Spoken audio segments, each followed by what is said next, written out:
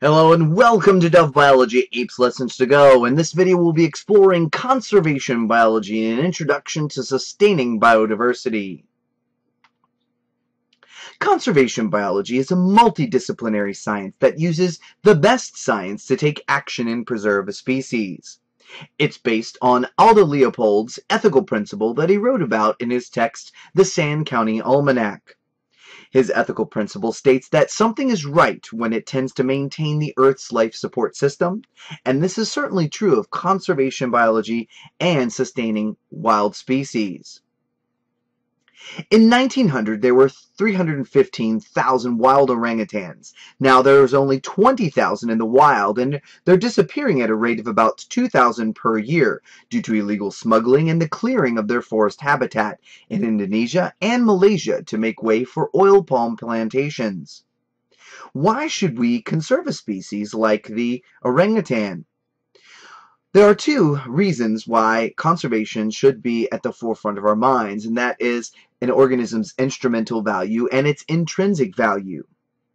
An organism's instrumental value can be broken up into two parts, its use value and its non-use value.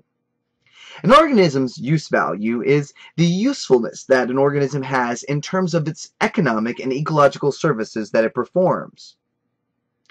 Its non-use value are its existence, aesthetic, and bequest values. An existent value is just the joy that a person gets from knowing that an organism exists in the wild. Its aesthetic value is the value of an organism for the joy that we get as we observe that organism in the wild, and its bequest value is the joy that we have knowing that it'll be present for future generations. The intrinsic value of an organism, just its inherent right to exist.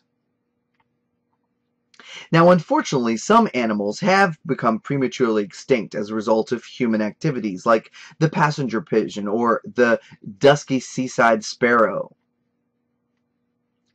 Species can go extinct in a number of different ways. They can become locally extinct, which means that it's no longer found in an area that it once inhabited, but it's still found elsewhere in the world. It can become ecologically extinct, and this occurs when there's so few members of a species that are left that they can no longer play its ecological role. And then finally, organisms can become globally or biologically extinct, which means that it's no longer found on the Earth.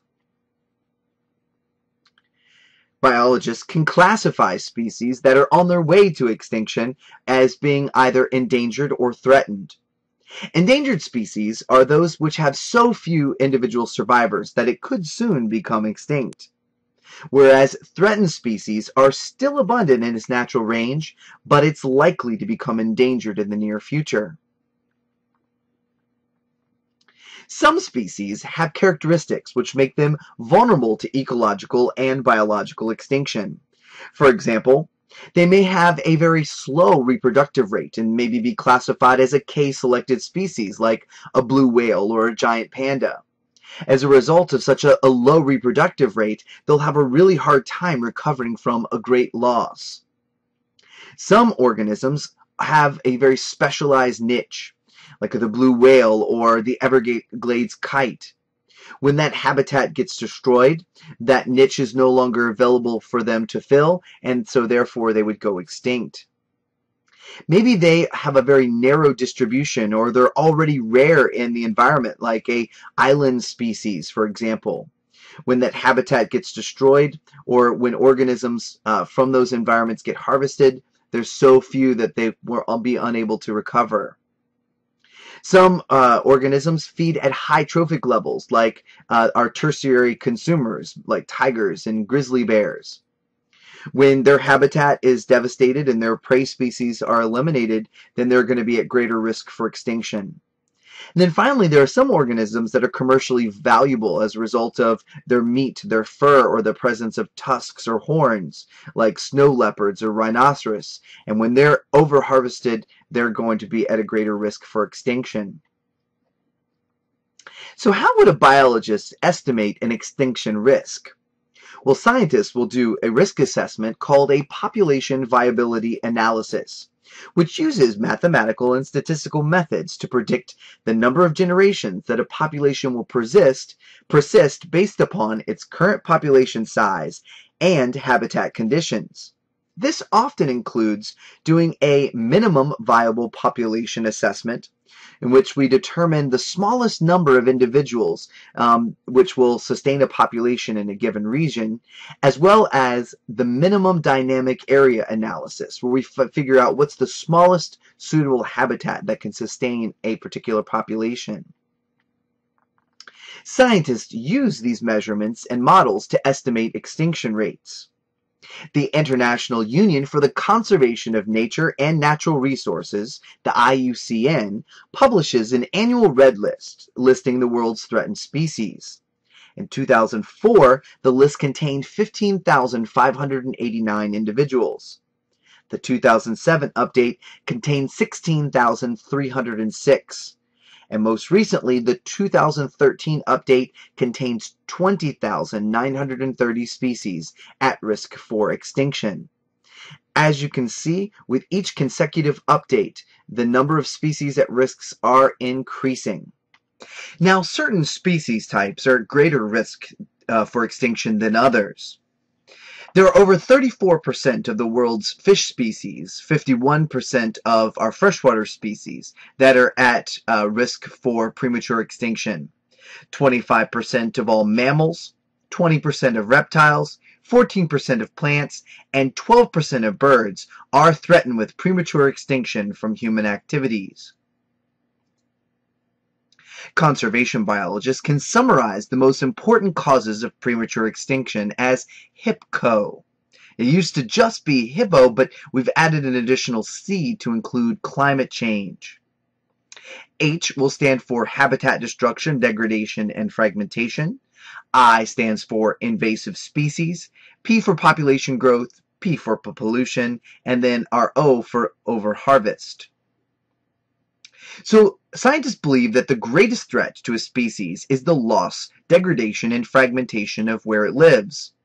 Now, certain types of species are particularly vulnerable to local and regional extinction because of habitat fragmentation.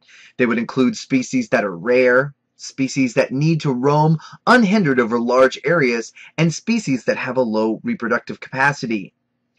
Here we can examine 4 major species: the Indian tiger, the black rhino, the African elephant, and the Asian or Indian elephant, and compare their range from many years ago to today, and see that as a result of human activity and hunting, we have greatly reduced the range of these organisms.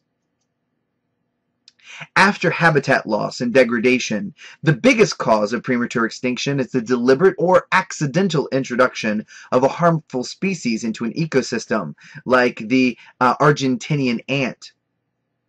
Most species introductions are beneficial to us, although they often displace native species. We depend heavily on introduced species for ecosystem services, food, shelter, medicine, and aesthetic enjoyment. Introduced corn, wheat, rice, and other food crops provide more than 98% of the United States food supply.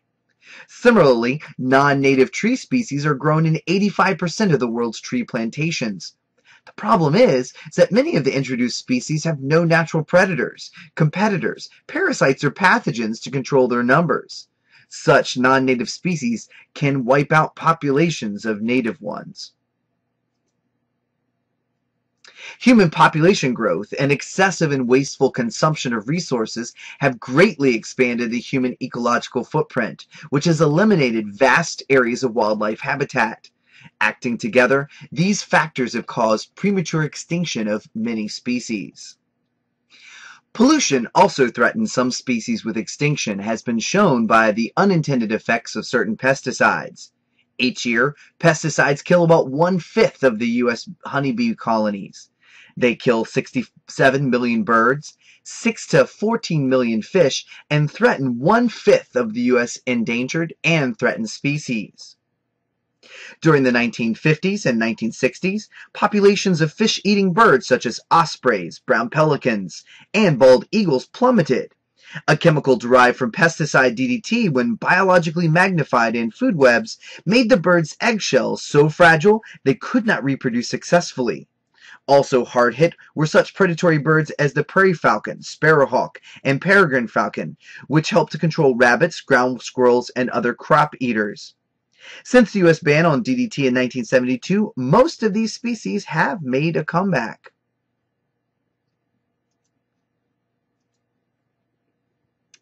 A 2004 study by Conservation International predicted that climate change, caused mostly by global warming, could drive more than 1/4 of the land animals and plants to extinction by the end of this century. The world's 20,000 to 25,000 polar bears are at great risk. Evidence shows that the Arctic warming is twice as fast as the rest of the world, and that the average annual area of floating summer sea ice in the Arctic is declining and breaking up earlier each year. This means that polar bears have less time to feed and to store fat they need in order to survive their summer and fall months of fasting. Polar bears are strong swimmers, but ice shrinkage has forced them to swim longer distances to find enough food and to spend more time during the winter hunting on land, where prey is nearly impossible to find. Several studies link global warming and diminished sea ice to polar bears drowning or starving while in search of prey. Some protected species are killed for their valuable parts or sold live to collectors. Legal and illegal trade in wildlife species used as pets or for decorative purposes threaten some species with extinction. Bushmeat hunting has caused the local extinction of many animals in West Africa.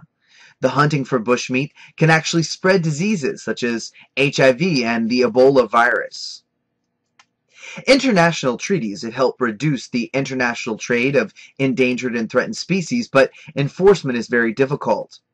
One of the most powerful international treaties is the 1975 Convention on the International Trade of Endangered Species, abbreviated CITES. Roughly 5,000 species of animals and 28,000 species of plants are protected by CITES against overexploitation through international trade. They are listed in the 3 CITES appendices according to how threatened they are by international trade. One of the world's most far-reaching and controversial environmental laws is the 1973 U.S. Endangered Species Act.